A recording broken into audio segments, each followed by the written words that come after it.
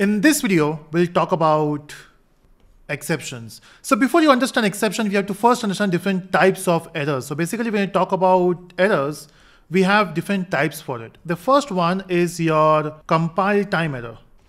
Now what these errors are. The second one you have runtime errors.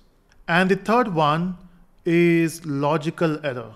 Now how do we describe this? Let's say if I write a statement here, and if I try to print something, and if I make a spelling mistake, let's say if I make this as a capital P, of course your IDE gives you an error here, but even if you compile this code, you will get a compile time error. So it says error cannot find symbol print.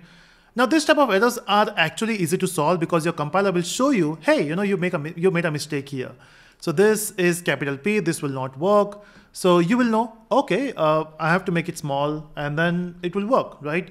Of course, when you compile this code, you will not find any error now. So when you get an error like this is syntactical errors and also a compile time error, which are very easy to solve. The second type of error we have is runtime. What is runtime error now? In fact, let's talk about logical first and then we'll come back to runtime. Now, logical error means everything is working. There's no compile time issue, everything is working. And then what you did is you added two numbers. Let's say you added 2 plus 2.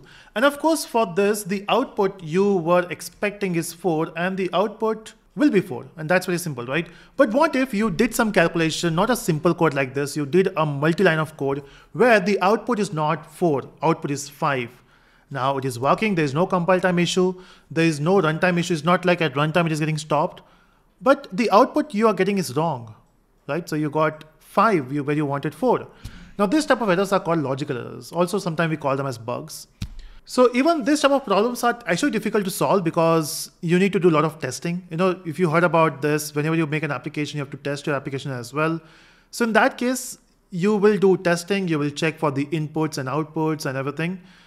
So maybe you will able to solve this problem. But the thing is, from the developer side, you do check compile time issues, which compiler will help you there. You do proper testing where you can solve logical issues. Now, once everything is tested, you can ship your product to the client and client is happy. There is no compile time issue. There is no logical issues. Now, runtime issues are a bit different. The problem is in runtime issues, what is happening is everything is working. I mean, compile time issue, no problem. Your code is working as well. But suddenly, because of some reason, the code just stopped working. You got errors. Okay. Basically, whenever you get errors, runtime errors, your execution normally stops, and that's an issue. Let me give an example here.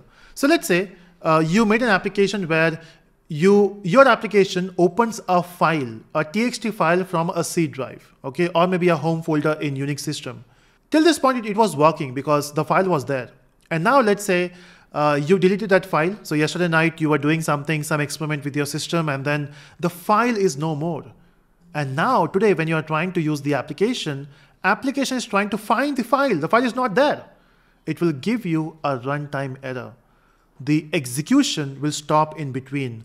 Now you will say, what's the big issue, right? You can restart the application. Yes, you can. And everything will work provided the application is not that critical. If you are using a calculator and calculator stops in between, that's okay. You can reopen it. When you're playing a game and suddenly the game stops, you can do it. But let's say you are into a game battle where you will get, let's say, $1 million if you win, and suddenly your game crashes. Now we don't want that, right? We can also go for some applications which are critical. Example, let's say if we talk about medical softwares, you have all those scanning machines, and then where you go inside the machine and then it scans, right? It throws some rays or some things. I'm not sure about medical terms, but what if the software just stops in between?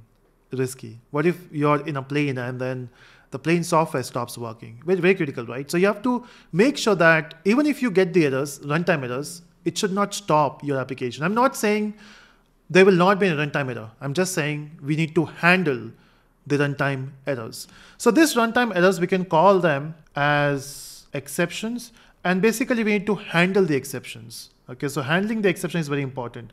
And that's what we are going to do in this set of videos. So in this video, we have talked about what is exceptions. So exceptions are basically runtime errors. It's not like we are going to stop the runtime errors. Of course, we'll try to check for the conditions. When you try to open the file, first you have to check is the file exists. If the file exists, then you try to open the file. Those are the things you can avoid runtime errors. let's say you're dividing a number by 0. So when you divide a number, and if you divide it by 0, it will give you exception, runtime error. So even before divide, if you can check if the denominator is non-zero, then divide. So those are the checks we can do. But in case if there's an exception, you have to handle it. And how to do that, that we'll see in the next video.